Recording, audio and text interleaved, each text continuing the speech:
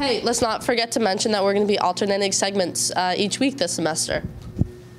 Yeah, I'd say that'd be pretty tight, but would you also want to do segments together some weeks?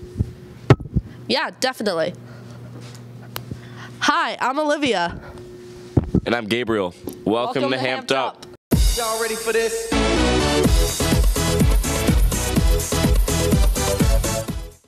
You've probably already noticed that there are no hockey teams here at the high school, which opens up the opportunity for girls and boys hockey players to play for either East Hampton or Longmeadow High School. Multiple girls and boys from NHS drive long distances just to practice and play games, not getting the luxury of playing at their own school like other winter athletes.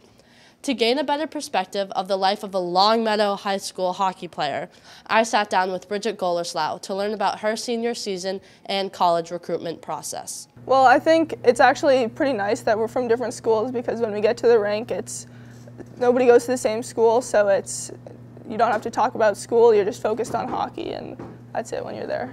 Definitely you have to learn a lot about the people that you're playing with, and it's a lot of people that I'm meeting for the first time and I haven't played with before, so I have to learn quickly how other people play and how I can play the best with them. Well, we have 4 different people in leadership roles from 4 different schools, so I think each of us have a slightly different leadership style and each of us can bring something a little bit different to the table in terms of how we lead the team. So my recruiting process was definitely a little harder coming from a public school because when college coaches are doing their recruiting, a lot of times they only look at private school. And so it was certainly harder for me, and I had to basically go just through my club coach, who actually had some good connections and was able to connect me with the coach of the Wesleyan team, who then gave me a spot in July, and I committed a few weeks later. As soon as I met the coach, I really loved her. I loved her coaching style. I loved what she had to say about her players and the team atmosphere. And Wesleyan as a school, I think they have really good opportunities for doing research on campus and some really good STEM programs, which is what I'm interested in. I also sat down with Gabe Broder, the goon of the East Hampton boys ice hockey team, to talk about his goals for his last year playing hockey. As a senior, I got to make sure that all the younger kids, especially the freshmen, are doing what they're supposed to be doing and not misbehaving themselves.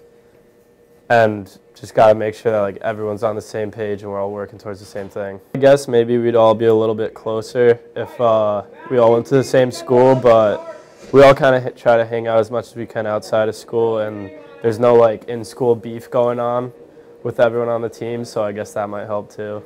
Yeah, well, I was out for a little while for 5 games, and when I wasn't able to play, I was helping my coach prepare for games, helping my team in the locker room, and telling them what I see and trying to get them pumped up and headbutting everyone and yelling a lot. But you can't really drop the gloves and because we're all wearing helmets that have cages, so you'll probably break your hands if you try to fight someone like that.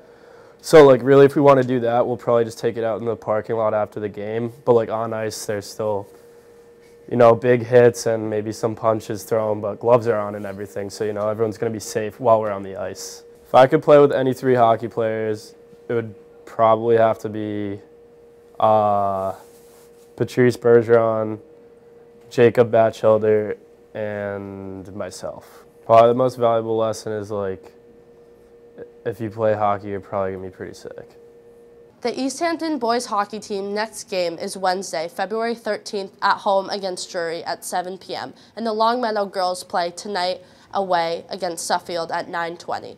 The boys basketball team is also away tonight at Central at 7 p.m. and boys and girls track has their Western Mass Finals tonight at 6 at Smith College. Thanks for watching Hamped Up. I'm Lulu Kesson.